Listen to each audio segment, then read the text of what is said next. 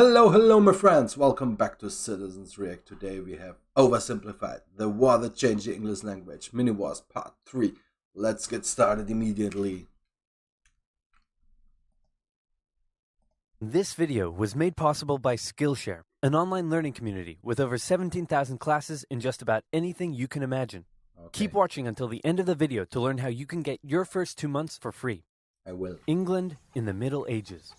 The sun is shining, the birds are singing, the children are playing in the village square. What a wonderful time to be alive! Hey, you're dying of dysentery.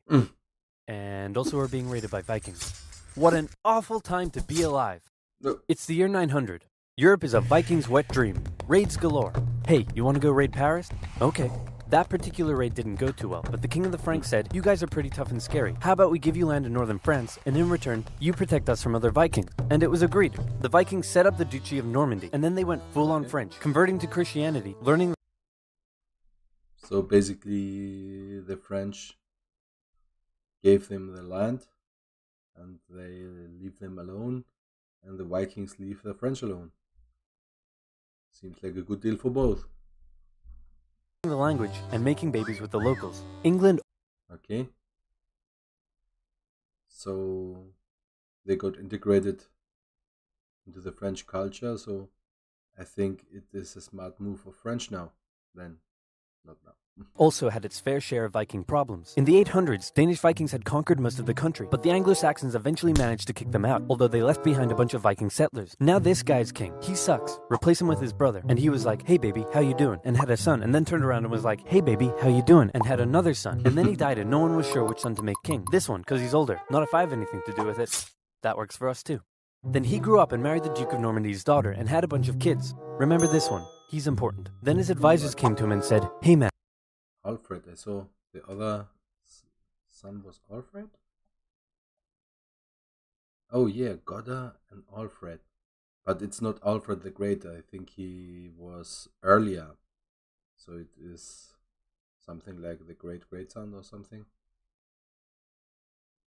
he's important." Then his advisors came to him and said, "Hey man, all those Viking settlers that are living here, they might band together and kill you. Well then why don't we kill them first?" And so it was. This pissed off the Danish king, who launched an invasion, and the Vikings conquered England once again. Then the Anglo-Saxons unconquered it, then the Vikings reconquered it. The king's family had to go into exile, including Edward. Remember him? He went to Normandy where he lived for 30 years. He and his brother Alfred tried to return to England to retake the throne from the Vikings, but they were betrayed by the Earl of Wessex, who said, "Hey friend, I'll take you to London where all the nobles are waiting to make you king. Oh no, look out, red hot poker in the eyes. I can't see. And thus you can't be king." Edward then escaped back to Normandy. After a few more Viking kings came and went, one finally died without an heir, and Edward was... Okay, so the people in England didn't want the Anglo-Saxons to get the land back, or was this Earl just too greedy and did it for the money? Maybe he got money from the Danish? called back to England where he became king, and that's where our story begins. Here's the thing about becoming a king in the Middle Ages. Often your entire country won't support you at first. You can be vulnerable to rebellions, and it's up to you to take control. Fortunately, why can't we what? For Edward, there was already a super powerful guy who had a lot of control over England, and if Edward could get his support, then England would be his. Who is this guy? Oh, piss, it's the guy who gave my brother the red-hot poker in the eyes. After an awkward moment where Edward exiled Godwin from the country, he eventually had to give in and let him keep his earldom, possibly after Godwin gave him a bunch of gold and said he was very, very sorry. King Edward also married Godwin's daughter. Then Godwin died, and his massive fortune was passed down to his sons, who all became Harold Godwinson, Toasting, and Gears. earls. In particular, this one became the new Earl of Wessex. Harold Godwinson was now King Edward's brother-in-law. He was a close advisor to the king, a brave warrior who had proven himself in battle against the Welsh, and in many ways he was almost like a co-king. Uh-oh, Edward got old and he's on his deathbed. Possibly for religious reasons, or maybe because he wasn't happy about having to marry her, he didn't boink his wife, and as a result has no kids, meaning there's no obvious heir to the throne, meaning I'm gonna be king. He does have a grandnephew, it could be him. No, let's go with me. Just one problem. I mentioned that I think it's always the same due to history. If the king dies, there is a very, very dangerous time frame there. until you establish a new one. Edward's mother was a Norman. Edward grew up in Normandy, and he had a lot of Norman friends. The current Duke of Normandy was William the Bastard. Why was he called the Bastard? One day his father was sneaking out of his castle when his advisors said, "Where are you going?" To the tanner's shop? Why? To get a tan. But that was a lie. Firstly, because tanners give you leather, not tans, and secondly, because he was really going to see the tanner's daughter. One thing leads to another, and out comes baby William, born out of wedlock. Thus, an absolute bastard. His father died when William was 7 or 8, and he became the new duke. I thought back then these kids wasn't allowed to get the crown. But it seems I'm wrong. I always thought this. Spent most of his childhood narrowly avoiding assassination, which probably turned him into the big balls tough guy he's remembered as today. In 1051, the town of Alençon tried to rebel against him, and the townspeople beat on dead animal skins as an insult to his commoner mother. William was furious, and he responded by, well, let's just say it wasn't pretty. That's the kind of guy we're dealing with here. William and Edward were good friends, and Edward allegedly promised that William could have the English throne after him. A decade later, Harold Godwinson even visited William and pledged an oath to him over holy relics, promising that William could be the next king of England, although it's possible Harold only did it because William was holding his family hostage. A good way to get a promise. So when William heard that the king was on his deathbed, he said, "Hooray, I'm going to be king." So now you have two extremely powerful men who both think they're about to become the next king. But wait. This guy is the King of Norway. He spent most of his life as a warrior for hire, fighting for whoever would give him the most gold. You name a place, he probably fought a war there. Poland? Yep. Estonia? Yep. Against pirates in the Mediterranean? Yep. The Holy Lands? Sicily? And Bulgaria? Yep. He got crazy rich off the back of it and was swimming in gold. Then he returned home and became king. One of the previous Norwegian kings had made an agreement with one of England's Viking kings, saying that when that Viking king died, the King of Norway would get the English throne. Hardrada felt that because of this agreement, he was now entitled to the English throne. He was also eager to go on one last big conquest that would turn him into a legend. So when he got word that Edward was on his deathbed, he thought, I'm going to invade England, and then I'm going to be king. So now we have... Okay, now we have a three-way battle there. three extremely powerful men who all think they're about to become the next... Or will be a fourth one. King of England, and that means somebody's probably about to get hurt. Back in England, Harold Godwinson is watching over the dying King Edward. Suddenly, he comes out with a shocking announcement. Hey, everyone, gather in. That's it. Come closer. Don't be shy. Okay, so I've got bad news. The king is dead. I know, very sad. But good news. He said that I should be the next king, so hooray for me. And, oh yeah, he said that if he once told anyone else they could be king, that he doesn't like them anymore, and they should just stay in Normandy. And also he said that no one should ask any further questions. Okay, good talk. Go, It's very interesting. But I am really curious to know how this went in real and not on this simplified video we say here. Because it can't be that easy. Just, okay, I announced that and now I'm the king. Go do whatever it is you do. Usually it took months of preparation to crown a new king, but Harold rushed it and he had himself crowned the same day King Edward was buried. Yeah, and that seems to me that he needed to have the right guys backing him up, else he couldn't do it. In Normandy, William's advisors came to him and said, "Hey Big Willie, bad news, Harold Godwinson has taken the English throne." And William was furious, so he sent an envoy to Harold who said, "William says you stole the throne and demands you immediately return it to him." Let me think about that. No. He said no. That bastard. Wait, I thought you were the bastard. Dude. Uncool. William immediately... Yeah, it's not cool. ...began gathering his armies together and preparing for an invasion of England. Now, killing a king was generally frowned upon in old-timey Europe because they were considered to have been chosen by God himself. So back in Normandy, William had to get God on his side. He needed the Pope's blessing for his conquest. So he went to the Pope and said, "Godwinson made an oath to me over holy relics, and then he usurped the throne. Can I kill him?" Sure, why not? So the Pope gave William his blessing, meaning William now had God on his side. Everything was ready to go. Just one problem. The wind. It was blowing the wrong way, and William had to wait with his army in Normandy, while Godwinson waited with his army in the south of England. They waited, and waited. Yeah, it's not a big channel, but you have to be cautious.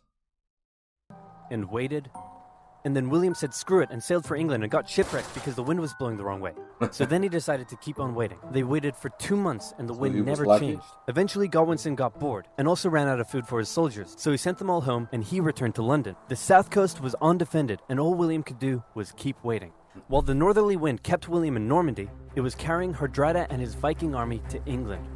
Hardrada landed near the old Viking city of York and defeated a regional army led by the Northern Earls, and York surrendered. York. I try to remember the name of York.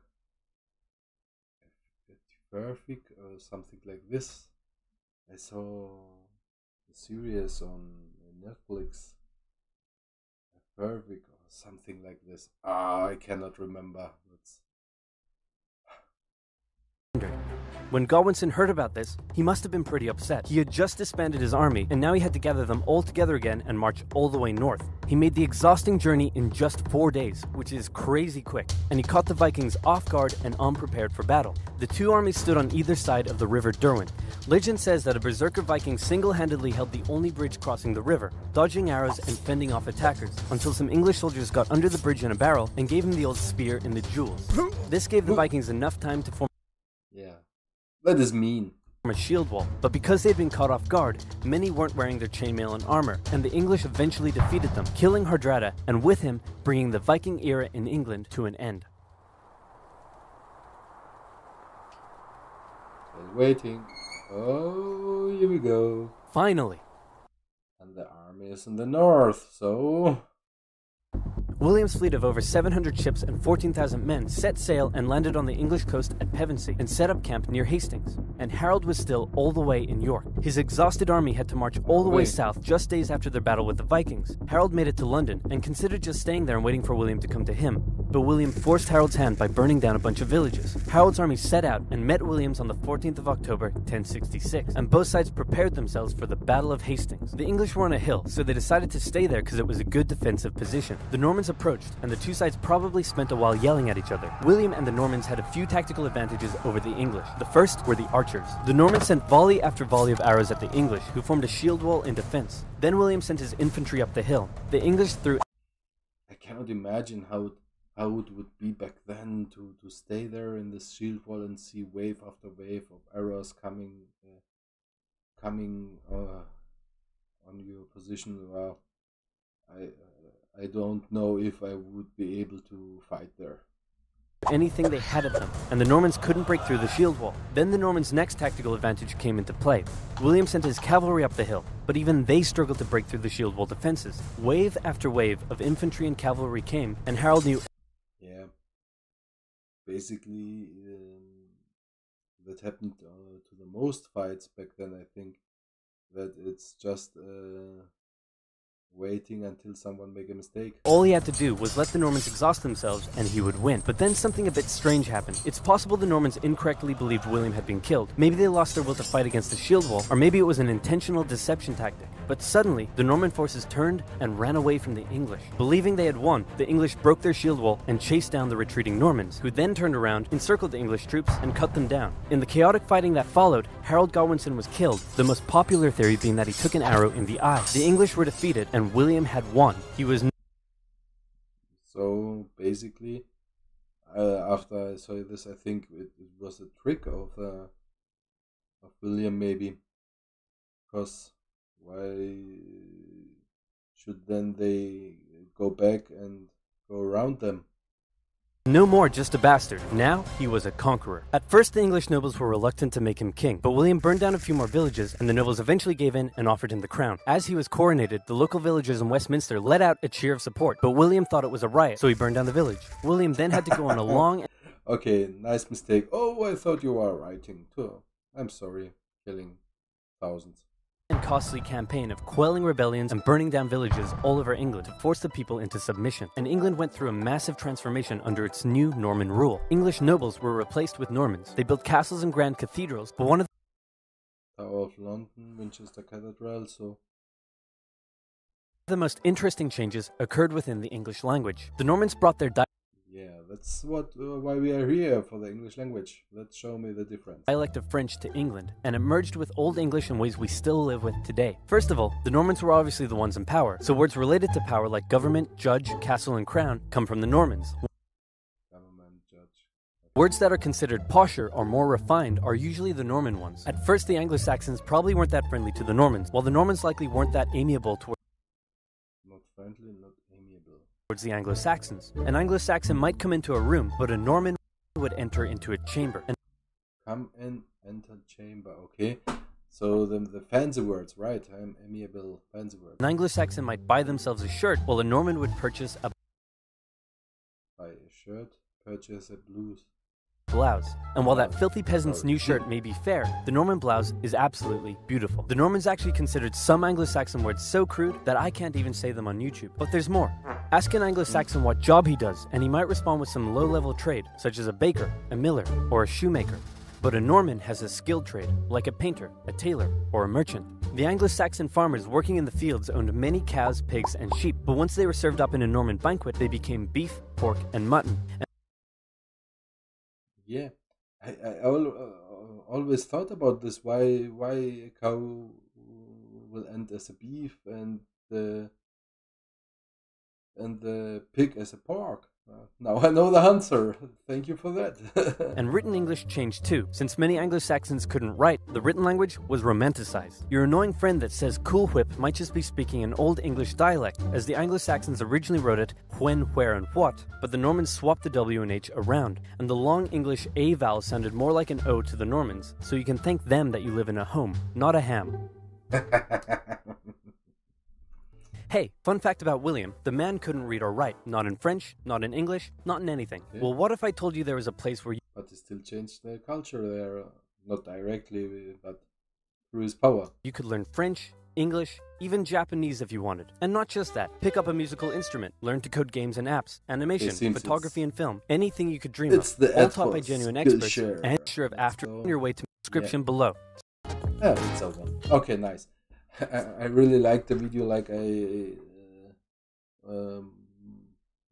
always like the oversimplified stuff. It's really amazing. It's a good start to see into some historical events. But yeah, if I want to see something deeper, I have to look for other videos. So if you have some suggestions, put it down to the comments. And yeah, see you next time.